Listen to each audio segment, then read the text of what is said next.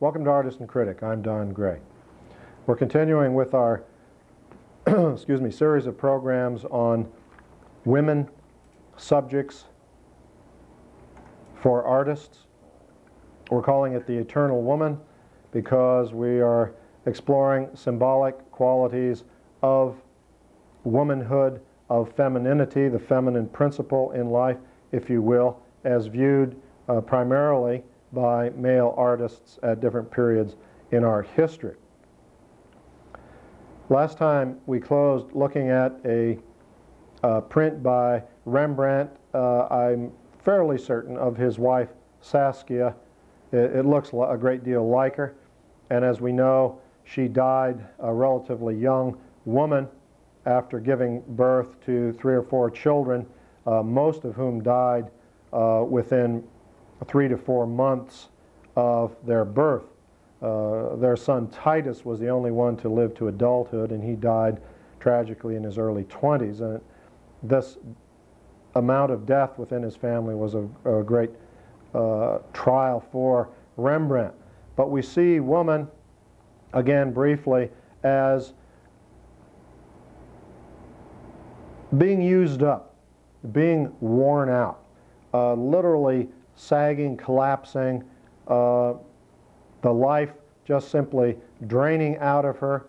And while Rembrandt is obviously going for the most graphic realism, he's unflinching in his perception of the figure, it does talk about the, shall we say it, the temporary nature of life itself for both female and male, the temporary flowering of feminine beauty, if we want to stick simply to the feminine, since that's our basic theme, the tragic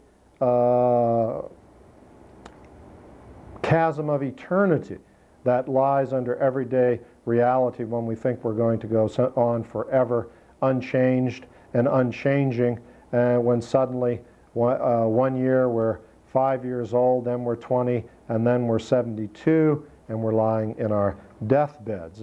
Life is something like that, Rembrandt seems to be saying to us. And the problems of life, the problems of womanhood can be seen graphically in this ceramic sculpture of Ella by Carl Walters, executed in 1927. It's in the Museum of Modern Art, if you would care to see it, if they have it out on exhibition and it's not downstairs someplace. We see a woman, heavy set. Obviously it brings to mind a sports writer's comment, description of Herman Franks, the former Giant manager, as being entombed in fat, and we sense the vulnerability of the woman, the mental suffering. In past times, fully rounded figures in primitive times were meant to suggest fertility, and there were many fertility goddesses. We think of the Venus of Willendorf, which I don't have a slide of, unfortunately. But here, this picture, instead of seeming to express that, expresses personal suffering, of being different from other people, of having a weight problem. And she clutches a picture to her breast, and it's extremely difficult to see, but the picture itself seems to be a picture of herself, perhaps, or another heavy-set woman, and she stares blankly into the distance, suggesting that nothing can be done. Nothing to be done.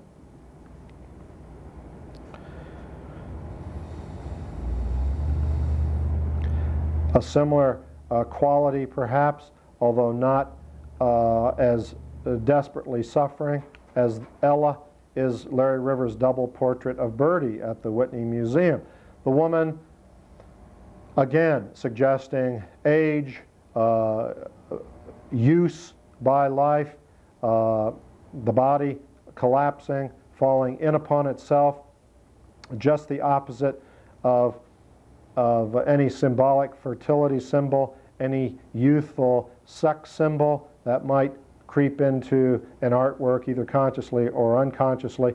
Birdie accepts herself, seemingly accepts her physical status, accepts her age status, just as Larry Rivers seems to accept it with great levelness of attitude. Just the simple fact that Birdie, Larry Rivers' mother-in-law, at least at that time, 1955, would let her son-in-law paint her, and paint her with such steadiness of reaction, such ease of interaction, speaks volumes for both their characters.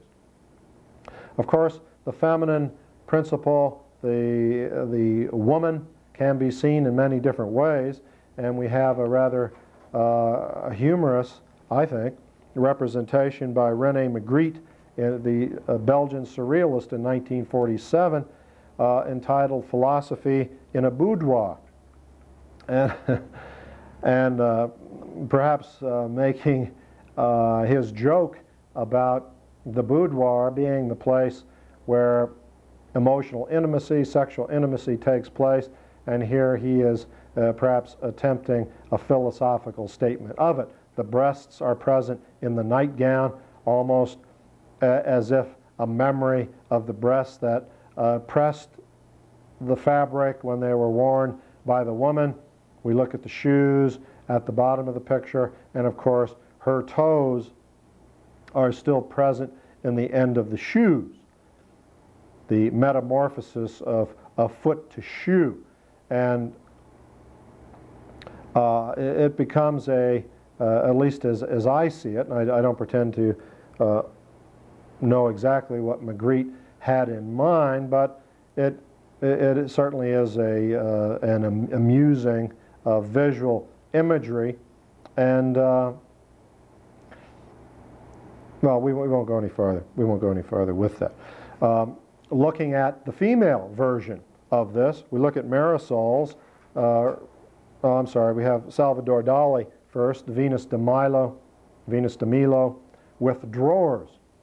And we see this famous statue, the statue of the goddess of love, segmented, turned into a filing cabinet, if you will, perhaps reflective of 20th century bureaucracy, categorization, and the mechanization of society, where the breasts themselves become individual drawers.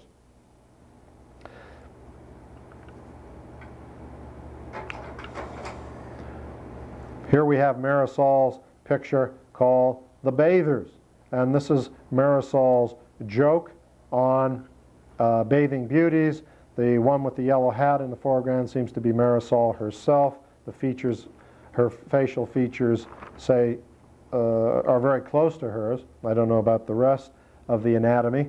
When we look at her buttocks, very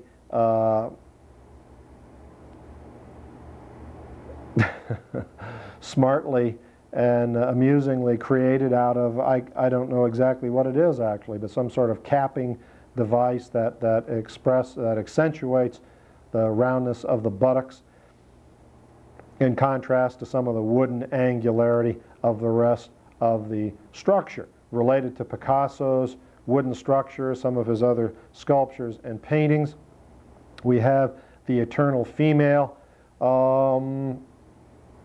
superficialized, so that she becomes more a caricature. The female principle that has been depicted so many ways in painting and sculpture through the millennia becomes a little closer to a cartoon, perhaps reflecting our own superficiality in our age, our own inability to reach deeply into life itself, and therefore unable to create symbols that have any weight. We go back to in the late 1890s and we look at Aubrey Beardsley's ink drawing of a woman called The Black Cape, done from the series on Salome. And we see the late 19th century Art Nouveau twisting movement that we discussed in briefly in an earlier program. She becomes almost this hardly human, this tiny little head that we see underneath the hat, the immense collar and shoulders of the garment sweeping down to the rest of the dress makes her seem almost like some frightening insect or bat of some sort. The buttons on the wide breast seem almost like eyes. And she, reflecting Beardsley's own attitudes and the tense, nervous, darkly suffering attitudes of the late 19th century moving into the 20th. Beardsley will die at the age of 26.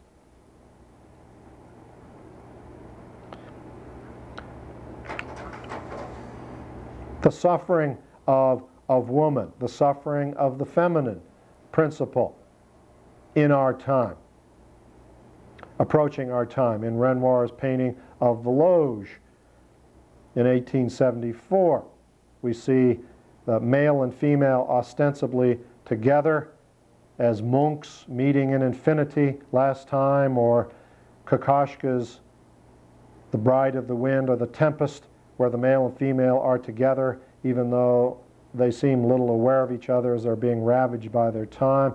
Here the woman suffers in herself while the male separates himself by looking outward and elsewhere with his binoculars. It's as if Renoir, in some very acute fashion, is telling us that not only are women themselves being ignored or misplaced or abandoned in life, they're not allowed to develop to their full potential, but the feminine principle. The principle, if it isn't too much of a stereotype, of the receptor, the giver of emotion, the giver of life, sympathy, is being ignored, is being minimized in our time. And of course leads to Picasso's The Young Women of Avignon in 1907, and so many other literally abortions created in the 20th century, where woman and man have been distorted and destroyed. But it may be very significant in 20th century art that woman has been by far the greatest subject matter of artists, and woman and her figure that has had to bear the brunt of artistic distortions, lacerations, and finally elimination as art became totally abstract. And I think we're not only seeing in this the attack on women themselves, as many liberationists would agree, but also the symbolic idea of the feminine principle as the symbol of nature, the giver of life. Life has been held very cheap in the 20th century. A lot of it has been destroyed in war and out of war by societal attitudes, by simply environmental corruption and poisoning, bureaucratic corruption and poisoning. Look what Gauguin does with poor little Belle Angèle, his landlady in Brittany in 1889. This provincial woman he places nattily attired in her costume of the area, but closed in her little semicircle from the rest of the magnificently glowing living world, the primitive world that Gauguin longs for, symbolized by the idol to the left and the flowers above. But the woman figure is channeled, controlled, the female figure placed in her own little box, so to speak. What does Cézanne do with Madame Cézanne in the conservatory at the Metropolitan Museum in New York City? Someone spoke recently to me of her being literally clad in iron, that her garment, her body, See, it does seem almost like she's made out of iron, as Cézanne, struggling not only with the relationship to his own wife, they were lovers for many years, finally they got married, but by the time they got married everything had died anyway, so that they lived at least as much apart as together after their marriage. Cézanne is talking about his difficulty with women here, generally. He always longed to paint nudes out in nature, but he was too repressed, too shy, too hung up, to use a scientific term. And perhaps Madame Cézanne represents his own restricted feminine feeling, his own emotionality that he doesn't quite know what to do with. This isn't to take anything away from the painting. It's a great painting. It's powerfully molded. It says something of womanhood, woman as eternally surviving, as eternally bearing all burdens, as poor Madame Cézanne sits. I'm sure Cézanne is saying to her, you know, don't move, does an apple move?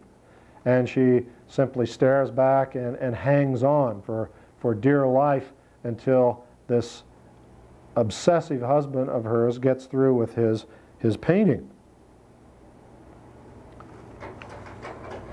Manet's Bart the Folies Bergère. Look at the figure of woman here. Not free, not representing the fullness of life, the free flow of life. The barmaid trapped behind the bar. Melancholy, isolated, alone, even though she presumably waits upon a customer out here in the viewing audience where we are. Part of her sadness comes from Manet, I'm sure, who is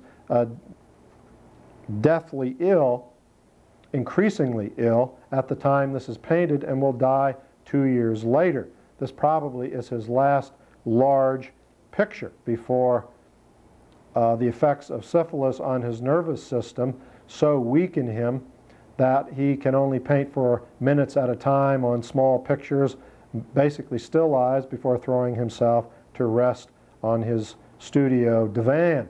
So that we see woman representing not only herself and a scene that Manet has visualized and been a part of many times, but we also see woman as life herself, life itself recognizing its limits. The fact that it does end, and Manet's will end. Similarly, in a picture by Edgar Degas, a very beautiful one at the Metropolitan, very meticulously painted oil, woman with chrysanthemums, we see woman, nature, representing nature. The flowers are the woman is the flowers. And we see the woman in reality somewhat nervous, somewhat tensely biting her finger, chewing on her lip, thoughtful, looking away from the flowers, looking off the side of the canvas, while the flowers boom and burgeon and explode like fireworks at the marriage of Prince Charles and Lady Diana. How's that for bringing in a little bit of contemporary history here? We try to keep you entertained. So that one senses here, not only, one realizes not only woman is the source of life, is nature, the feminine principle, but we also see a sociological, psychological study by Degas that allows us to sense or think that the woman is suffering, limited, and repressed, perhaps as Madame Cézanne is, or Cézanne was himself, and we see her wanting to explode, perhaps, like those blossoms, like those flowers. Maybe there are a lot of women like that these days. Otherwise, why would there be so many soap operas during the day that offers a lurid menu of sex and violence and sex and violence and sex and violence. What Irene did to Ted and what Melba thought of Oliver's doing it to Irene, and how Edith scratched Helen's eyes, and Helen went to the hospital, and we see her wrapped in bandages for several weeks. And of course, all of the Gothic romances that are advertised on television, and Mary, is it McPartlin in England, the queen of the Gothic romance, makes millions from these sexual adventures that end happily ever after. So it's that those sell, and that the soap operas are so popular says something about our lifestyle, the way we live, repression of our lifestyle, and a repression of the female principle, if we want to get symbolic about it again. The force of life, the force of fecundity, of not necessarily childbirth and so forth, but just simply the upwelling of feeling and the expression of feeling. Rembrandt's Bathsheba, we see a suffering woman suffering, and she holds in her hand the note that summons her to King David, and she will have to be unfaithful to her husband because King David orders it, and we see the sense of sadness, of a woman caught in a destiny not of her own making. But perhaps because she is a woman, her destiny in certain situations is to be taken advantage of. Although how many times are men taken advantage of in many situations?